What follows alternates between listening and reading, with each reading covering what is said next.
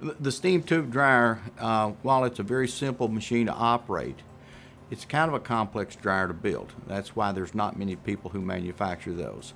But it's a very low temperature indirect heat dryer. It's like a rotating tube and shell heat exchanger. We're basically charging this with steam that may be 100 or 150 psi through a rotary steam joint. The steam distributes through tubes that are in this unit. As it rotates, material cascades on the outside of the tubes, and it condenses the steam on the inside of the tubes, and that heat then is used to dry that material. So it's very safe. It's not using air.